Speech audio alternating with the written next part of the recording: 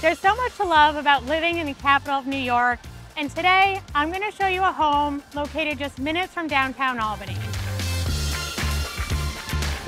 Here, you're close to everything you need, from award-winning dining at Café Madison and Umana, Yana, family fun and festivals at the historic 81-acre Washington Park, the New York State Museum and Empire State Plaza, Hudson River cruises, shows at the MVP Arena and the Palace Theater, and Lark Street, the friendly, funky urban center known for being the arts and entertainment hotspot of Albany.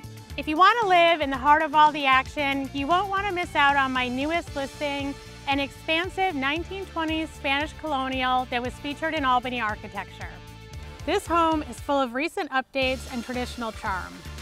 With over 4,300 square feet of living space, plus a partially finished third floor, there's something for everyone to love. The eat-in kitchen features gorgeous cabinetry with updated stainless steel appliances, quartz countertops, and a marble-tiled backsplash.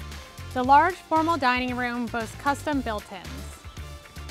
There are two large living rooms on the first floor, both featuring fireplaces, crown molding, and floor-to-ceiling windows for lots of light. The first floor also has a large welcoming foyer, one full bathroom, a half bathroom, and two bedrooms.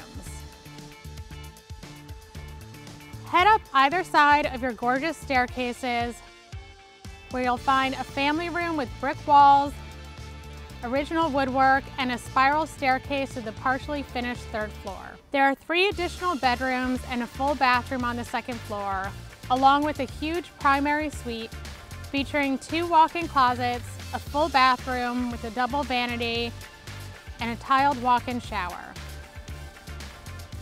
Additional features include an attached 2-car garage, a freshly paved driveway, front and rear patios,